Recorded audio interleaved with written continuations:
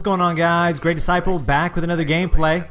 And don't adjust your screens, because I know in the background you're like, what in the world is he doing? I am playing some hardcore team deathmatch. I know. I mean, I'm a domination player and I play free-for-all, but you know, it's been getting a little stale. I'm not gonna lie. I love this game to death. I'm not gonna stop playing it, so don't think that. I was trying something new. I messed around with some search and destroy, and I was like, you know what? I have been watching all of these YouTubers out there going for this 70 kill challenge in TDM. And it sounds like, oh my gosh, how in the world would you get 70 kills in TDM?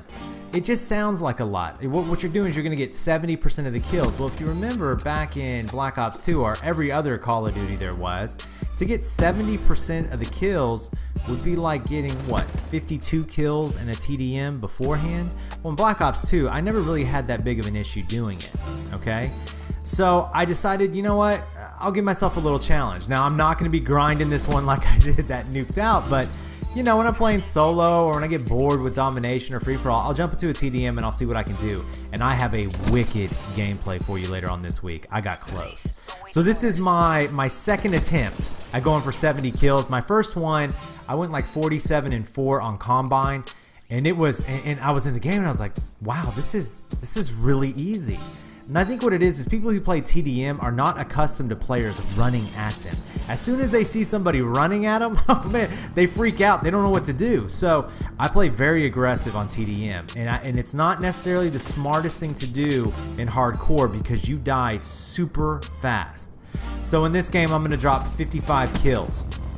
Now real quick, there was a video that BooTney FarnsWorth uploaded last week, and it got me thinking. All right, and I'll link him down below this video. He talked about, you know, what game mode has the highest skilled players in it. And this was an argument, I don't know if he remembers this, but this was an argument back around Black Ops 1 Modern Warfare 3, and a lot of YouTubers got into it, and I had my own opinion, but I never uploaded it or anything like that. So let me tell you, I'm going to rank them, and I'm just going to focus on the top played game modes right now in the game. I would say the easiest game mode to play in would be core TDM. That's where the noobs are. The second easiest would be free-for-all if you're playing solo. Free-for-all always. After that, I would put kill confirmed, because kill confirmed is basically TDM on steroids. It does take a little bit more talent than TDM, so you're going to find a little bit better players in it, but I don't think it's as difficult as the next one, which would be hardpoint.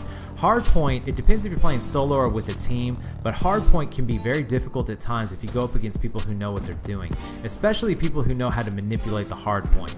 I do play hardpoint. I haven't really played it that much in Black Ops 3 because the playlist is so empty.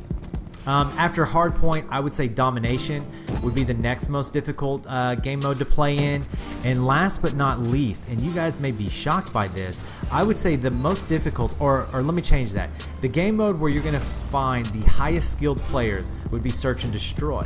And you may be shocked by that, but I want you to think about it. These guys, they get 1 life per round. They have very specific ways and very interesting ways of navigating the map.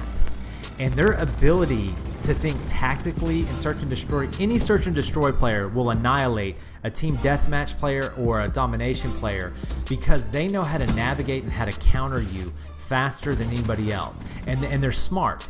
They're not going to go heads up on you all the time. Their goal is to flank and to catch you off guard. Think about it. Put down below what you guys think is the most difficult game mode.